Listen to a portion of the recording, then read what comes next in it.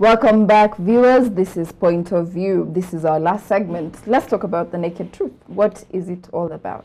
Well, the naked truth, which is 1 year old now. Wow. What happened is I came from a very crazy background. And then I found that Christians are very, very judgmental. And then I knew there are people who feel that they are not good enough to be used. And people who feel that when they come to church, they want something, they want direction, but they feel that the church folk look at them like they have leprosy. So when the Lord spoke to me about the naked truth, that was 2014, end of 2013. So 2014, January 25th, season 1 came in. And we brought people and talked to them about purpose, but not necessarily throwing too many scriptures at them, but telling them this is the way you should go. And of course, I know what God was doing to them, and he was leading them by his spirit towards his things. You understand? But we had people who are 70% people have never met and are not even born again. But there's something they want, they're looking for something. So whoever gets them first will fill them with whatever they have. Indeed. So if a devil worshipper got someone who is empty, guess what?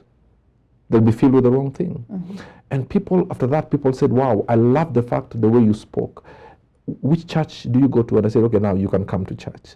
You know, and the Bible says, go ye to the world. They will not come to church. In fact, right now in the church, we have over-constipated Christians. People who have sat there for 10 years being fed and they're not going to the loo. So they have stomach aches, they have spiritual kwashiorkor. There are people who have been in church for 10 years and have never ever led a soul to Christ. You're supposed to bring the people to church and then fuel them, then send them out there to turn the goats into sheep, and then bring them there, then feed those goats that have turned into sheep, and then send them back again. It's like a conveyor belt. But now what you're having is constipation. Imagine if you eat for 10 days without going to the loo. What happens? You have a bad ache. And that's what is happening in the church right now. It's now rotting from inside. And people have become weak and they're struggling and they're looking for medicine, but it's not working. You understand? Yes. So naked truth comes and talks to people about excellence, about purpose, about sex, about believing in yourself, and about all these things, and also how to be in the marketplace. I'm a pastor. I'm a movie actor. I discuss fashion. The religious folk will think I'm the devil's PA. Because how can you discuss fashion? How can you be a movie actor? Now we need people to understand that now you've been called even to the marketplace. To people to understand that some people have been given 5 gifts, some 4, some 2, some 3, some 1. But don't waste your time explaining your 5 gifts to a 1 gift kind of guy. Indeed. He will never get it. So the naked truth is that free of charge, we never take any offering, we never charge anybody to enter. Just come, listen to what we have to say, nuggets of life, and then move on. Indeed, indeed. And what has been the reception from the believers and the non-believers alike? Of course, in the beginning, they were very cold about it. Some would tell me, oh, it has never been done before. And that's what gave me the zeal, the fact that it had never been done before. And some are very iffy. But you see, if you start making a decision based on the opinion of a turtle, you'll miss your giraffe mentality. You only have to eat from the top of the fruit of the tree. So whoever likes it or not, there are people who the naked truth is born for. And we have numbers, we have new people every week coming in, every season coming in. And now we want to go all over the country, and then the region, and then all over the world. We shall have naked truth in every corner of this world. Indeed, indeed. It's a wonderful initiative. And with due regard to specific issues, let's put the facts on the ground. Homosexuality and the church. Where are we at? There's homosexuality even in the church. Period. And there's this gospel of it is well. It is not well. Just using scripture wrongly to run away from discussing these issues. Homosexuality is diluting the church, period. And we have to speak about it without fear or favor. You know, without holiness you shall not see God. There's some things you just have to say the way it is, because the things of God have no gray areas, period. But now the thing is, I see even some people within the kingdom, you go to other churches and you see people dressed in a manner to suggest that they're either homosexual or they're gravitating towards that side. You have to tell them, no, be very careful. Be extremely careful. You sometimes go see someone who's been in salvation for over 10 years, showing her frontal view and everything is showing. Hang on a minute. Men are visual, whether you're a bishop or a garbage collector. So what are you trying to do? We just have to speak some things. But you also don't blame these people so much, because the moment the word of God is inculcated in them, some things fall off slowly. Indeed. Indeed, a progressive change. Yes. And what is the church's standpoint at the moment? And is it open to receiving such people? If you realize the church as a whole is not really discussing it. Indeed, indeed. It's until someone stands and decides to be unpopular for standing for the truth, these are things that will be swept under the carpet, and in due time it will start smelling. I have not had the church, the body as a whole, coming and saying, you know what, this is our stand on homosexuality. We don't agree with it. This is our stand on lesbianism. We don't agree with it. To a non-believer, this is sort of chaotic. I mean, we have the Anglican electing and putting in place a gay bishop. We have the Catholics on the other side saying no. We have the Protestants saying this and that. And what does this speak, and what does it translate into for the church as a whole? It's because why we have so different views, in fact, in extreme levels, is because we cannot have very extreme views on serious fundamental issues, and yet we subscribe to the same Bible. It means someone somewhere is using the Bible wrongly. Why can't we all say, what does God think about this? If we all say 10 of us are using the same Bible, yet on a fundamental issue like homosexuality, one would say God is okay with it, another says God is not okay. So someone is not understanding the Bible well. Personally, as Robert Burale, I don't agree with homosexuality, period. I don't agree with lesbianism. Now, God hates homosexuality, but does not hate the homosexual. Okay. That's one thing we have to understand. God hates divorce, but does not hate the divorcee.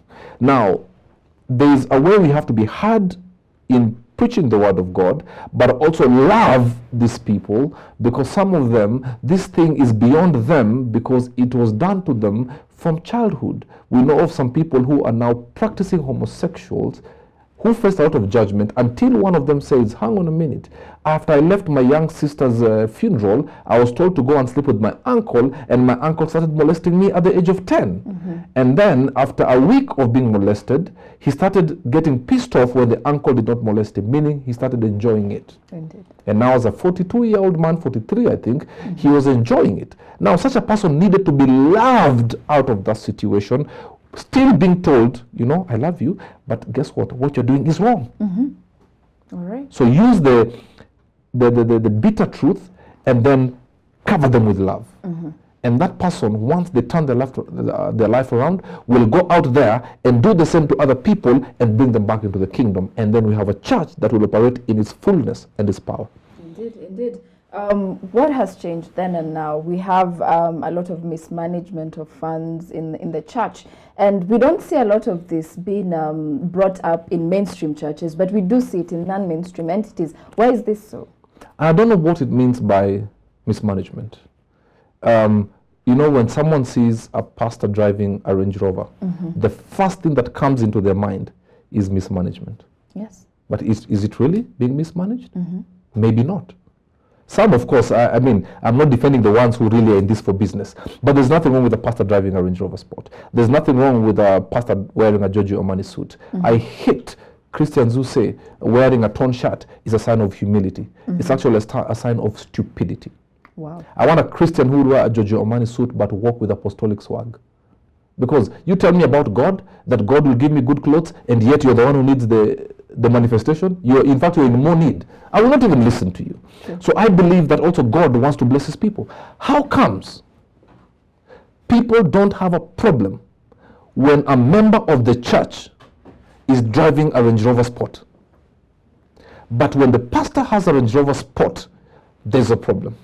Or they'll say that person is a marketing manager and is being rewarded by their CEO bonuses because they're doing work. Oh, hang on a minute. What about our CEO who is God? Indeed. His reward is even bigger than an earthly CEO. The Bible says gold and silver belongs to him, even the cattle on 1,000 hills. So I have no problem. I think what happens is we want to do things, we tithe. God just says tithe, but does not tell you, now follow how the tithe is being used. But having said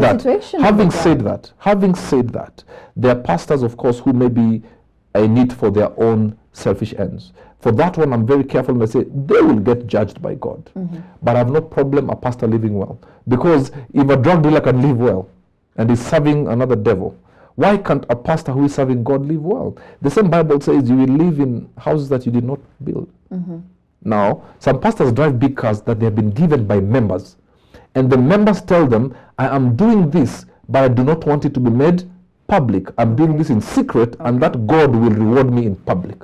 But the moment you see a pastor in a Range Rover Sport, I am telling you, meetings will be called. How much have you been tithing? That's none of our business. Okay. So Christians must come out from this thing that when you look broke, you are more anointed. When you wear a bad shirt, you're humble. You're actually stupid. Okay. So how do we get rid of this capitalistic mentality that's going on? But it's true. We also have to understand that having wealth does not mean you're the most anointed. Sometimes the brokest people have the biggest bank accounts. If you don't know your purpose, you're as broke as they come. I think we need as a church to drive people towards their purpose. That thing that you can do for free. That thing that you can do effortlessly. And if you're taken towards your purpose, all other things will come into place. You will enjoy a house, you will enjoy a car, you will enjoy a wife, you will enjoy a good family. But you must take people to their purpose, because that is the only thing God wants you to do. Live your purpose. Indeed. But there are people, unfortunately, who are conquering the wrong mountain successfully. Indeed, indeed. Wonderful and insightful perspective there. In studio with me has been Robert Burale, motivational speaker, founder of Naked Truth, and pastor. And we've been looking at the Kenyan society with due regard to Christianity, culture, and most especially the youth. Thank you very much for joining us in studio. Thank you for having me. Ladies and gentlemen, keep it point of view. I've been your host, Linda Kruger.